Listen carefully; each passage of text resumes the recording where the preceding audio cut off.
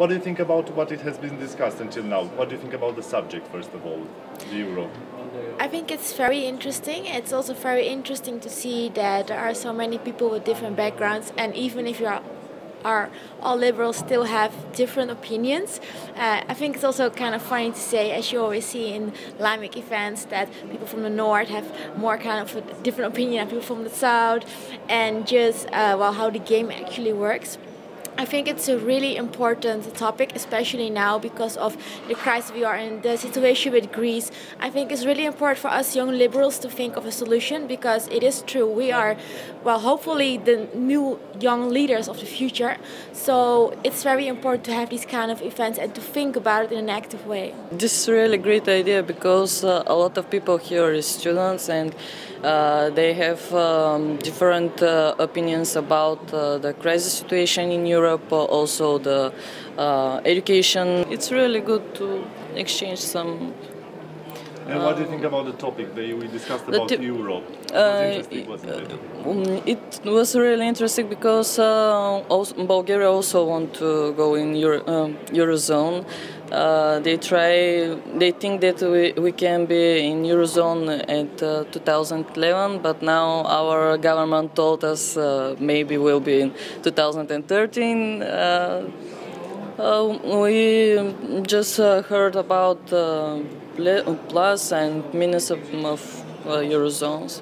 It was really interesting. First of all, it's very interesting to do a conference about the Euro and the Eurozone. In this stage of the Euro, after some 10 years old, it's interesting to evaluate, and this crisis makes us evaluate it. So that's interesting. I heard some interesting things, especially about the Stability and Growth Pact. Like everyone here, I think we have to maintain these rules and follow the rules. And I think the conclusion is that the big countries like Germany and France, some years ago, they didn't follow the rules, and now they're very strict on it. And I think that gives some problems with the more southern states who have a lot of debt and high budget deficits. And it's interesting to hear the views of the different European MEPs and politicians of the youth organizations. My view on Euro is more view of outsider, because we are outside the Eurozone. But for me, it was an experience to hear from member of European Parliament about the Euro. Not just basic things, but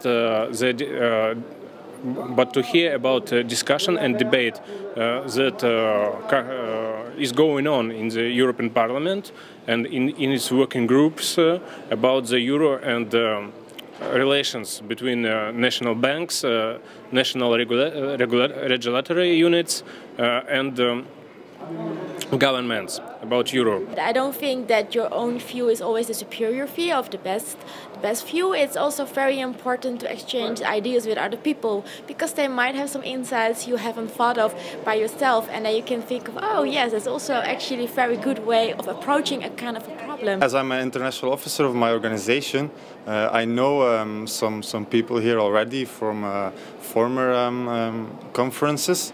But it's the first time that I'm going to a conference organized by ALDE.